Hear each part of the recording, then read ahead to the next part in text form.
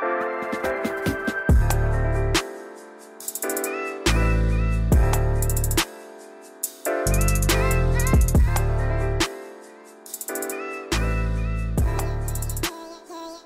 is up guys, this is Tito back with another video on the Redmi K20 Pro, and today in this video I'm going to be showing you the latest Project 404 ROM, and this is the 24th December 2020 build over here.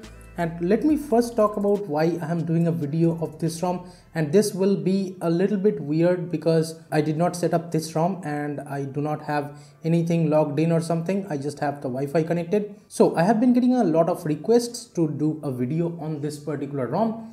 And I would say that my experience is not great at all with this ROM.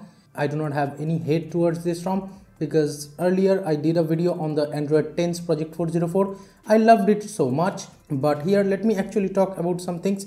Let me actually go into the Android version and show you this first, but I'll tell you the problems later. Here in the Android version section, as you can see, if I do this, here it shows Android 11's logo, as you can see.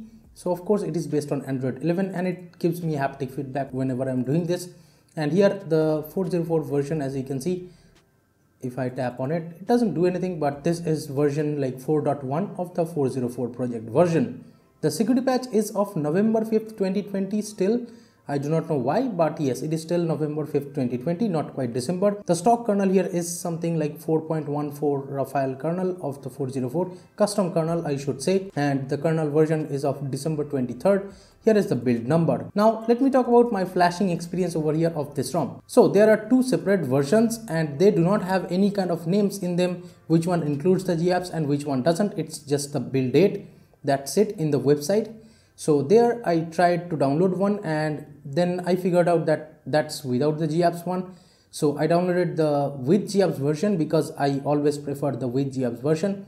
So after I flashed the with GApps version, and by the way this is based on OSS Vendor, not MIUI Vendor. So after I flashed the GApps included version, I tried to like connect to the Wi-Fi, it connected fine. Then I tried to set up the phone and right then it force closed the setup and it directed me back to the Wi-Fi kind of settings like again and again. So I could not simply set up the phone with that like GApps included version. I know these are alpha or beta kind of ROMs and there are like, it is totally normal to have these kind of issues, but I'm just saying that this ROM did not work well for me at least. Then I wiped cached Dalvik system data again and then I flashed the like without GApps version with a older GApps which I had, and I flashed it with the Nick GApps basic version of November build because I could not download the latest one. The search for servers are broken right now.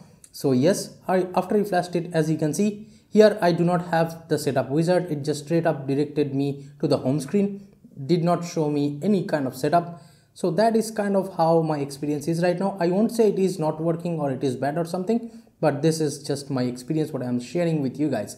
So now this is how the quick settings panel looks like. Let me actually show you the home screen settings. Here we have this 404 launcher, and as you can see you can disable these suggestions. Okay, so if I go into it, all right, so again as you can see a force close, but yes, these force closes and stuff, it is constantly happening in this ROM. This is what I am saying.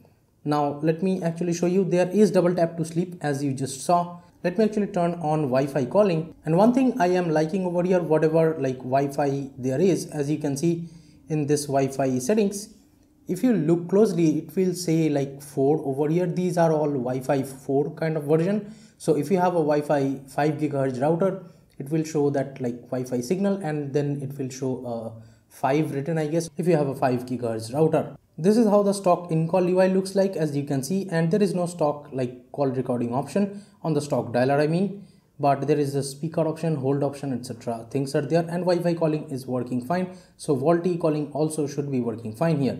Now again, these colors I am liking on the quick settings panel. As you can see, this mint green kind of color, really cool.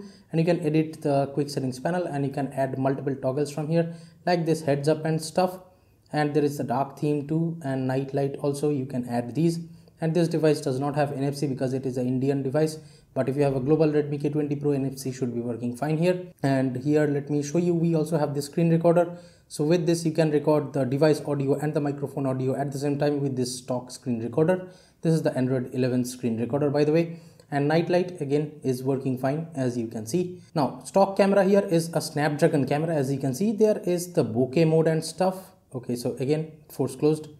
So HFR mode is there. I don't know what it does. Let's just stick to the photo mode. Okay, so did you just see that how much time it took to actually switch to the photo mode?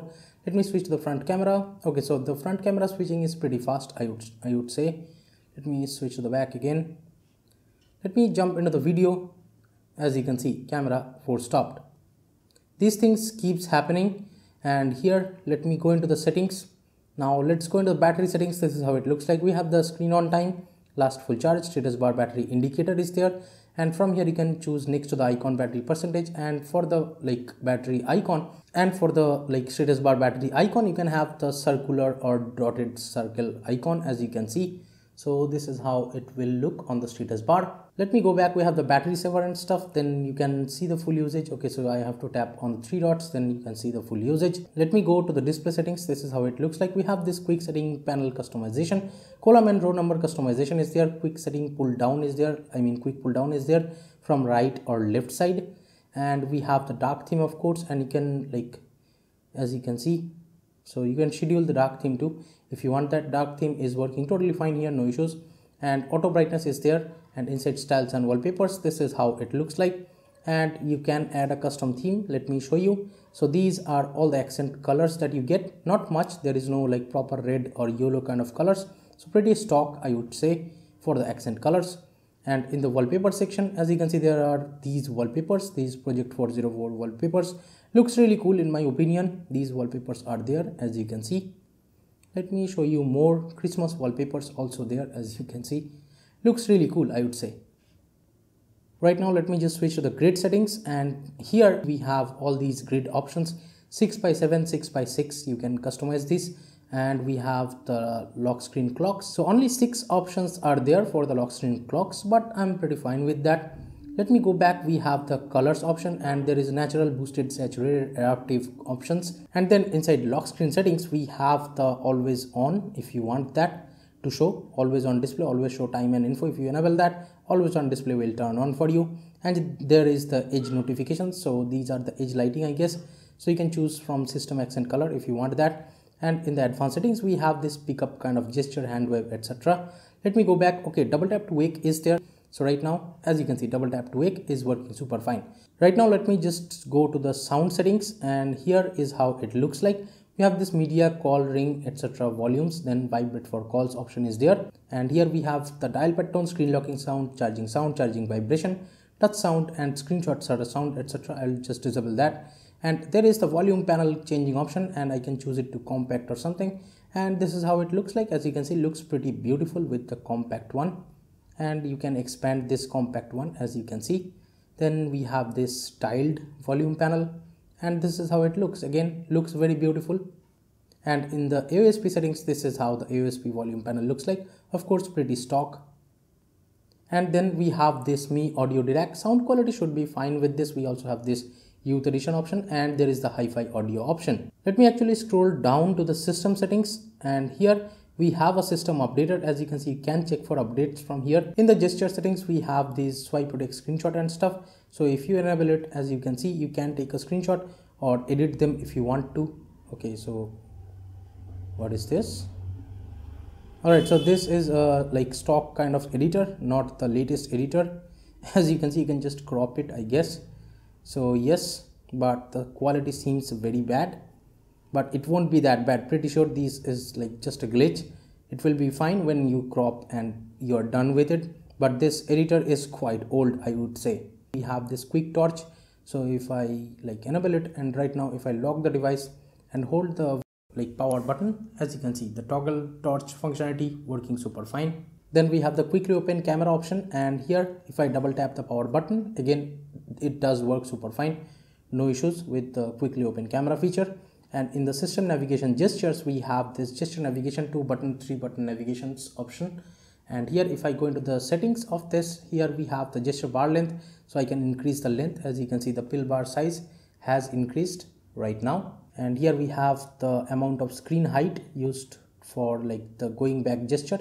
You can customize that too, and it should show. Okay, as you can see, it is showing how much area is being used for going back gesture. And by the way, in this gesture settings, if you go into the power menu, we have this enable advanced restart. So if you enable that right now, as you can see, this is how the power menu looks like. And we do have the advanced reboot. If I tap the restart, then it will show recovery system. If I tap the three dots, it will also show the bootloader option. Also, we have this front camera sound effects, and from here you can choose up to these many options. The Star Wars kind of sounds are not there, and the camera LED you can like disable it if you want to. The default keyboard here is a USB keyboard. Now let's jump into the security option, and here we have the fingerprint option. Let me actually set up the fingerprint. And this light, if you're noticing, it's green by default. And the fingerprint is like the Mi9 FOD here, not the loss FOD. And let's try from the always on display. Unlock super fine. Let me try with my left hand thumb. Again, unlock super fine from the always on display. Now let me double tap, and from here again from the lock screen works fine. Let me try from the lock screen again with the left hand thumb. Again, as you can see, the fingerprint scanner should be very reliable here. No issues with the fingerprint scanner. Also, there is the face unlock option. So let me just set up. For the face unlock, these two options are turned on by default. So now let's try the face unlock. Let me just double tap on the lock screen, and as you can see, it pops out the front camera and unlocks the device as soon as it detects my face.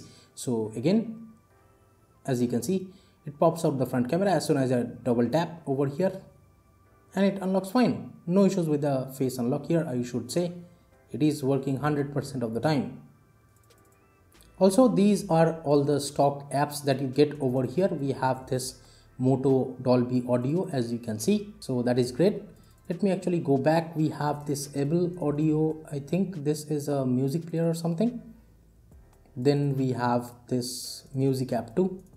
So a lot of apps are there. Like some apps are pre-included. Here we have a recorder too. Looks pretty cool.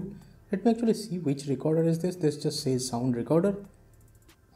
So okay, so this is just a sound recorder, as you can see. Could be some kind of USB sound recorder.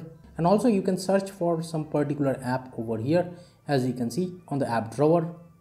So that's it for the Project 404 ROM, guys, on the Redmi K20 Pro. I'm not going to be able to show you the benchmarks and stuff because I did not set up my phone yet, and I have my primary SIM in this device, and that is why I am going to be switching to a different ROM because I need to set up the ROM properly because SMS and stuff, you know. So yeah, this was the Project 404 ROM on the K20 Pro. Let me know in the comments what do you guys think. Give this video a thumbs up if you liked it. Subscribe to the channel if you have not yet. This is Tito from K20 Tech signing off for today, and I'll be catching you guys in the next one. Bye now.